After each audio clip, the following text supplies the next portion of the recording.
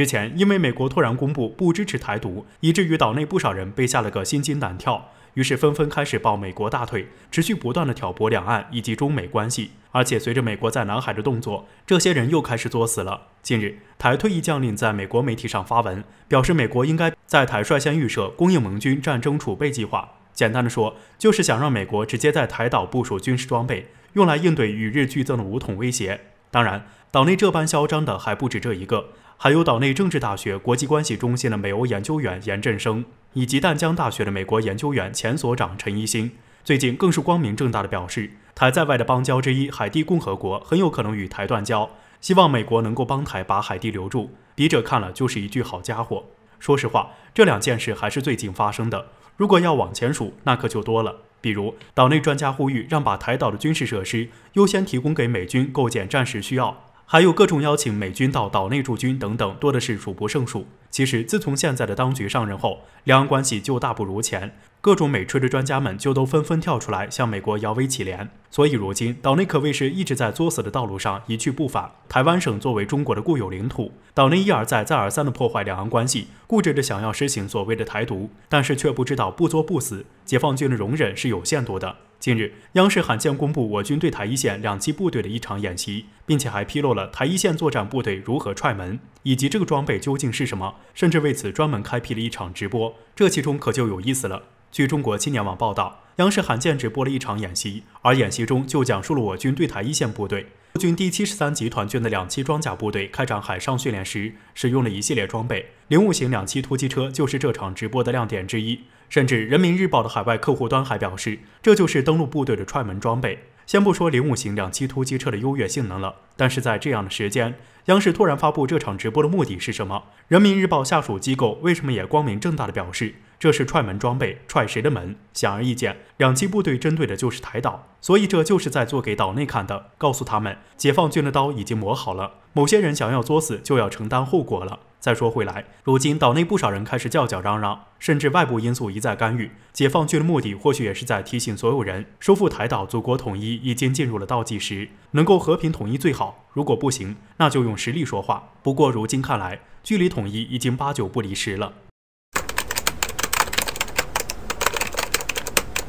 在7月12号，我国官方的消息显示，我国被外界默认的对台主力部队东部战区麾下第72集团军在最近展开对空多目标综合防御演练。在演练中，第72集团军某部利用各类便携式导弹、高炮，在目标上空构建防御网络，对预定的敌对目标如直升机、无人机、战机，甚至是导弹进行火力拦截。据报道称，在演练中，首先强调的是自身的机动性，着力打造对空综合防御的全面布置。72军机动奔袭300多公里，利用车载雷达随时全方位侦测敌情，在发现目标后第一时间实施预定的侦察打击任务。需要注意的是，在央视的报道中还着重提到了此次演习，相关部队使用了全新的雷达系统，对敌情进行实时捕捉、共享情报、作战协同配合、部队联合预警、多地区部队联动打击等等。从某种角度来说，也凸显出了我国近些年军事改革的重要成果。此次对空防御性质的训练内容，如果放在平常时间节点，或许并不显眼，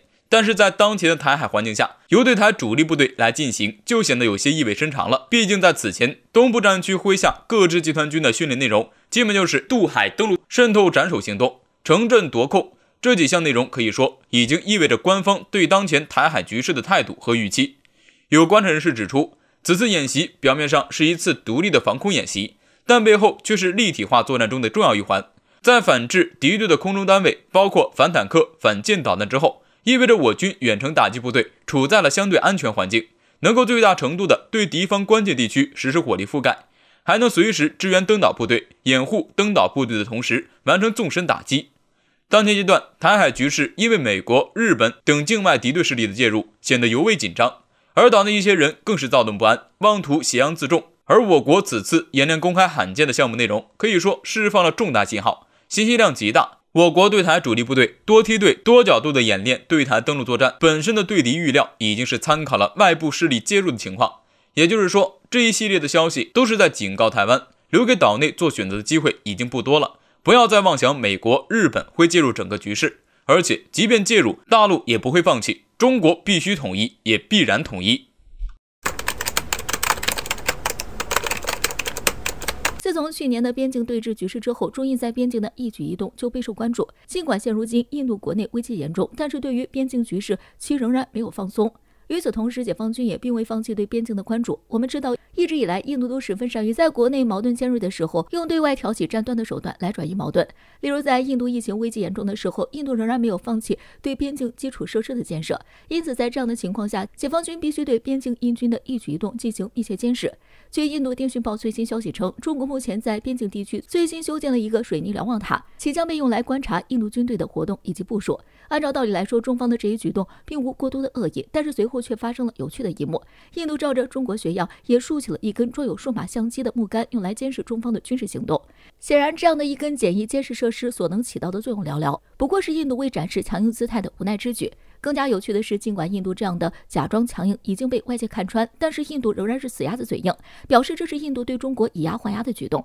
当然，从这之中我们也发现了一个问题：印度似乎十分乐于学中国样，还喜欢和中国做比较。从表面上看，中印同为亚洲国家，在人口、国土面积等方面有着诸多相似之处，但是细细观察就会发现，中印两国的发展状况却截然不同。中国通过自身的发展，已经在多个领域居于世界前列，特别是在军事上，中国现如今的军事力量早已不可同日而语。就算是世界第一强国的美军，也不敢保证在战时就一定能够击败中国。但是同中国作对的印度就不同了，不仅国内经济一塌糊涂，在军事发展上也不尽如人意。尽管是这样，印度就是喜欢和中国做比较。最新的联合国一份报告显示，印度将超过中国成为人口最多的国家。而这一时间点将在2027年。在看到这一数据之后，印度网友就嗨了，表示印度终于要超过中国了，印度第一。但是让他们没想到的是，这第一背后实则暗藏危险。随着印度人口膨胀，印度的大城市正面临日益严重的住房危机，未来人口问题也将有可能成为印度最大的问题。可以说，印度终于有可能在某一领域超过中国，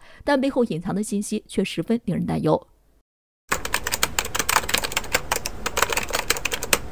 近日，美国又开始搅风搅雨，不少人都已经搞清楚事情原委，在这里就不多加赘述。总而言之，就是美国利用70年前和菲律宾签订的早已变成一张废纸的美菲防御条约，将利剑指向了中国。当然，其中还利用自己多年霸权下的威吓，重新提起来5年前的南海仲裁案，并且意图使用武力来威胁中国。为此还以身试胆，让本福德号导弹驱逐舰擅闯中国西沙领海，预备在海洋权益上再做文章。当然，这一些都被解放军给撅了回去，并且强势表明中国对于美国这次挑事的不满之情，还对美国的种种行为提出了一点小意见，甚至明确警告美国停止用武力威胁中国，否则中国必将坚定捍卫自己的主权利益。没想到的是，中国的警告刚刚落下话音，日本就开始也对中国出招，彻底摊牌，让中日关系进入冰点。据媒体报道称，日本首次在自己的防卫白皮书中提及台海局势，甚至把台岛从中国的章节移除，独立于新增的中美关系章节中。这已经很明确地表明，日本是铁了心不想与中国好好相处。对此，